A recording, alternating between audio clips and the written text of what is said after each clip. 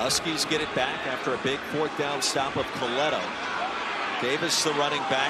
Penix zips in a pass for a first down. But how about the zest on that one? We were just talking about that. Take a shot from down here. And he's smart enough.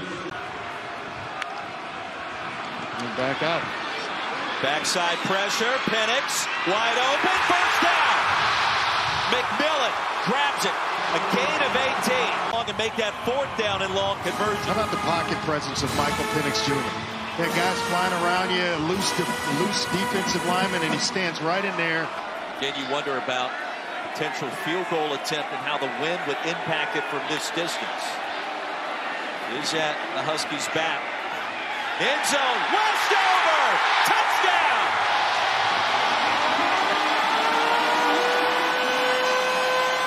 That's what Isaac Hodgins right in the face of Michael Penix Jr. And he's still able to throw a dart. See it every Sunday. Penix to Westover. 14 apiece.